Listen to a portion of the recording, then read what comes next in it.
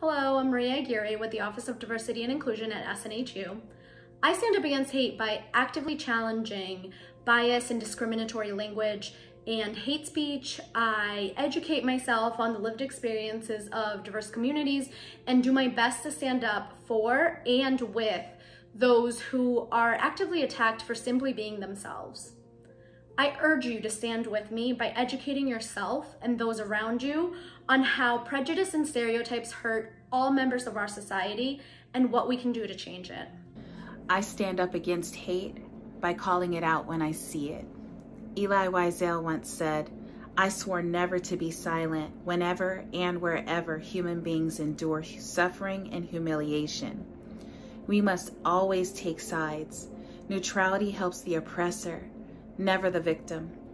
Silence encourages the tormentor, never the tormented." My name is Jared Campbell with the Office of Diversity and Inclusion, and I stand up against hate.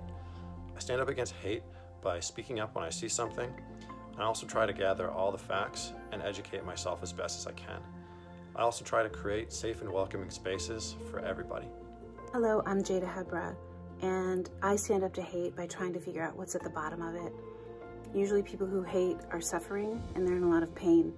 And as hard as it is to try to engage someone who's saying hateful things or doing hateful things, that's usually the best way to diffuse it.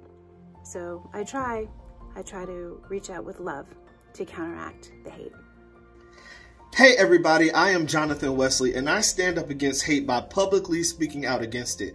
And as I encourage you to do the same thing, this song comes to mind, and it simply says, "It's been a long time coming, but I know a change is gonna come. Oh, yes it will." So as you stand up against hate, know that a change is going to come. Take care. Hi, my name is Helena Iaquinta, and I wanted to share the ways that I stand up to hate. Southern Poverty Law Center has a set of 10 steps that I highly recommend, and here's a quick snippet. Educate yourself. Realize the impact of the things you say. Teach acceptance. Respect all cultures, races, and walks of life. Ask yourself curious questions about the systems and structures in place, and be willing to challenge them. And use whatever skills and means you have to simply take action. I stand up against hate by not letting my fear of being attacked for being Chinese keep me from leaving my home. I stand up against hate by standing up for others when I see them being harassed just for existing. I stand up against hate because I want my niece to live in a world where she can be proud of her heritage without fear of being attacked. In order to do this, I need your help.